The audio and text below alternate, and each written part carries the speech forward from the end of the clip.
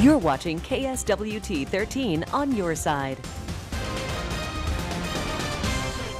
Good evening. Thanks for watching 13 on your side. First at 4, I'm Caitlin Slater in for Janelle Confair.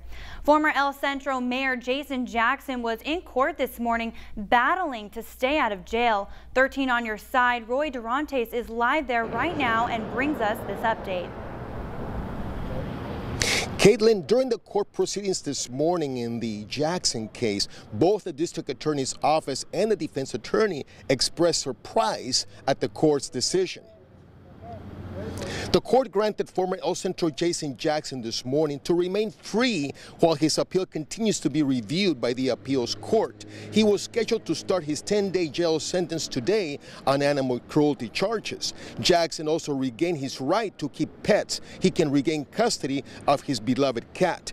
His defense attorney calls it a victory for them. They want to reverse the guilty plea and go to trial. Jackson says he pled guilty to animal cruelty charges thinking it would be a misdemeanor. He says his attorney at that time didn't explain to him the possible consequences of the plea deal. Now he wants to fight his case in a trial.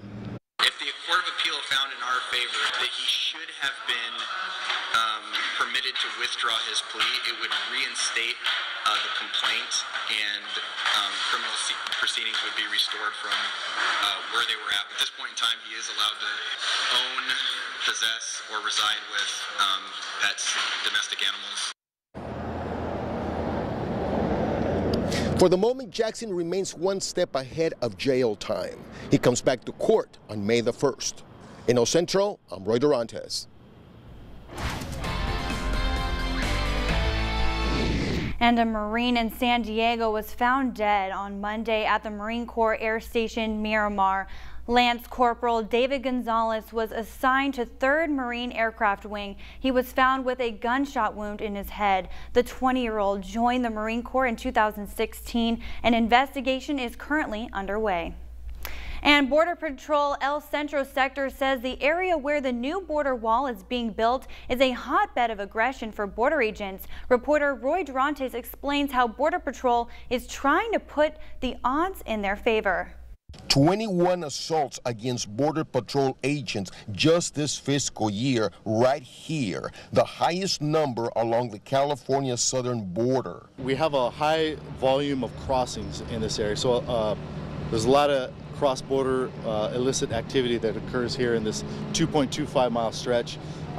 It tends to be one of our more violent areas as far as agents being assaulted. Border Patrol El Centro sector officials say the area from the Calexico East Port of Entry to about 1 mile west of the outlets is the most dangerous one for them. If you looked at the border in sections, this section, that would account for the most assaults in any one particular area.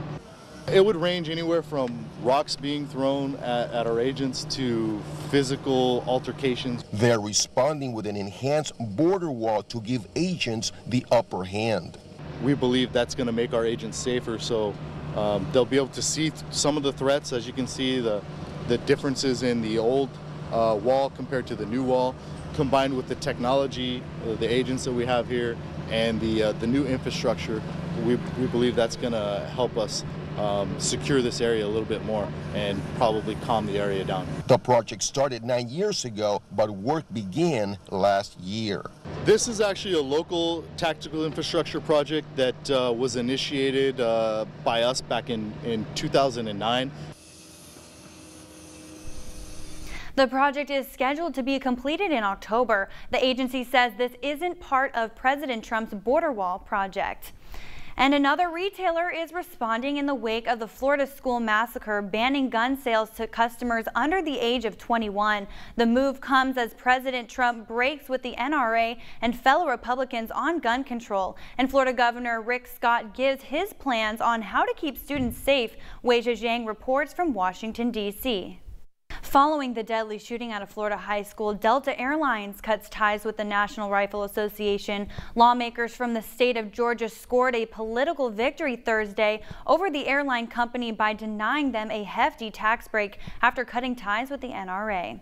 With the discussion of gun control throughout the nation, 13 on Your Side wants to know your thoughts. Should Arizona companies be allowed to cut ties with the National Rifle Association and receive tax breaks? Weigh in on our topic of the day either on Facebook, Twitter, or our website, kswt.com. And tonight we'll read some of your comments.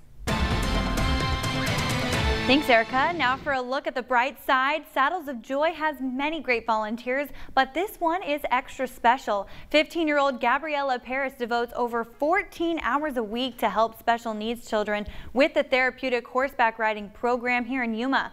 After her mother was diagnosed with cancer in 2009, she started attending online school through the Insight Academy of Arizona. Her flexible schedule gave Paris more time in which she chose to focus on ways to give back to the community. That's when Paris discovered Saddles of Joy and has volunteered there ever since.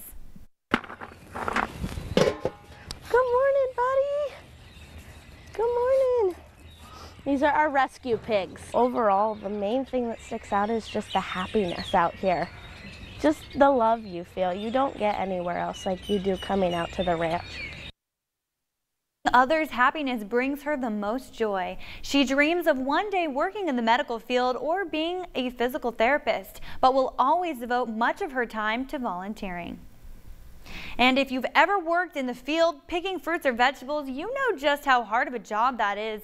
A special recognition of hardworking field workers called the Labor of Love program is thanking those who serve the ag industry. The efforts of these workers are being recognized by surprise lunches in the field and other acts of kindness. The nonprofit Yuma Fresh Vegetable Association, through the Labor of Love, showcases the workforce and thanks them for their hard work. I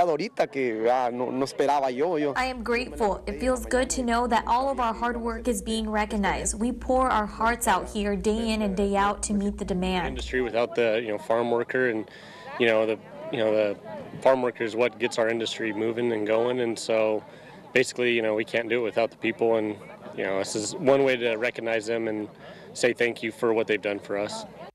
Depending on the year, there are 30,000 to 40,000 workers daily in the fields. Many of the workers cross the border from Mexico daily. And as Doug mentioned, Yuma agriculture could not be the $6 billion industry it is without the skilled farm workers. Welcome back, everyone. In recent years, the topic of concussions has been on an increase. In 2017, a neuropathologist examined the brains of 111 NFL players, and all but one of those players were found to have a chronic traumatic disease known as CTE. This degenerative disease is linked to repeated blows to the head. 13 on Your Side's Jasmine Arenas gives us an inside look at what professionals are doing to make sure kids are safer in contact sports. Concussions are not limited to the sport of football. They are also seen in women's soccer and other contact sports. Many professionals say the numbers have not gone up in recent years, but there is more awareness. They will continue to find ways to keep student athletes safe and educated. What? No gravy at KFC?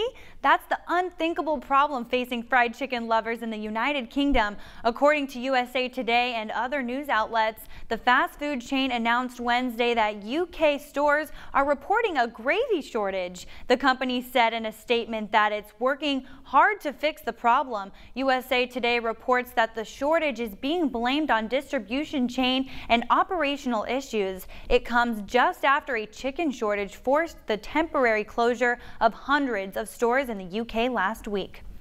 And there was a police chase in Arizona yesterday, but not the type you're probably thinking of. It may very well go down as the most adorable police chase you will ever see. John Schwemo explains. Today in the Hollywood Minute, an animated sneak peek, casting news for a big screen star and what's bugging Will Smith. David Daniel has our roundup. And a baby chimpanzee rescued from poachers in the Congo has his flight to freedom recorded, and it is the cutest thing you'll see all week. Jeremy Roth has today's Take a Look at This. If this adorable video does not give you all the feels, something wrong with you. It's of a baby chimpanzee flying to his new home after being saved from poachers in the Congo. The organization Lwiro Primates, along with Virunga National Park, made it happen. The chimp, named Musa, seems to enjoy the ride. He helps with the flight controls, shares some tender bonding moments with the pilot, and even squeezes in a nap. Lwiro Primates strives to protect wildlife populations and battle illegal trade. The nonprofit organization says this was their third successful rescue of 2018. Welcome back. Former El Centro Mayor Jason Jackson was in court this morning battling to stay out of jail. 13 on your side. Roy Durantes is live there right now and brings us the latest. Thank you so much for that report, Roy. And a Marine in San Diego was found dead on Monday at the Marine Corps Air Station Miramar. Lance Corporal David Gonzalez was assigned to 3rd Marine Aircraft Wing. He was found with a gunshot wound in his head. The 20-year-old joined the Marine Corps in 2016. An investigation is currently underway. And Border Patrol El Centro sector says the area where the new border wall is being built is a hotbed for aggression for border agents. Reporter Roy Durantes explains how Border Patrol is trying to put the odds in their favor. The project is scheduled to be completed in October. The agency says this isn't part of President Trump's border wall project. And a new park is in the works in the city of Somerton near the base of the city's iconic water tower. 13 on your side's Jasmine Arenas was at the groundbreaking of this park and brings us the details. Jasmine. That is right, Kaylin. The park is called Centennial Park. This after the city was awarded and approved of a contract in December. The park comes with the anniversary of the city's 100th year celebration. As an Arizona city, Mayor Yepes says this future park used to be a baseball park, a summer school spot, and even had a pool. Now, some cool features of the new Centennial Park include the construction of a water splash fountain in the children's play area and a possible Somerton historic exhibition museum. The city manager says he hopes this new park becomes a staple for the city of Somerton. This is a symbol of the culture of Somerton. Not only reflects the history of the city, but also the people that we used to live over here, so the young generations be able to understand what happened before and what's happening now and where we're going in the future. Now, this new park is expected to open this June. Reporting for 13 on your side, Jasmine Arenas. And another retailer is responding in the wake of the Florida school massacre, banning gun sales to customers under the age of 21. The move comes as President Trump breaks with the NRA and fellow Republicans on gun control, and Florida Governor Rick Scott gives his plans on how to keep students safe. Wei Zhejiang reports from Washington, D.C. Following the deadly shooting at a Florida high school, Delta Airlines cuts ties with the National Rifle Association. Lawmakers from the state of Georgia scored a political victory Thursday over the airline company by denying them a hefty tax break after cutting ties with the NRA. With the discussion of gun control throughout the nation, 13 on your side wants to know what your thoughts are, and should Arizona companies be allowed to cut ties with the National Rifle Association and receive tax breaks? Weigh in on our topic of the day either on Facebook, Twitter, or our website kswt.com, and tonight we'll read some of your comments at 10.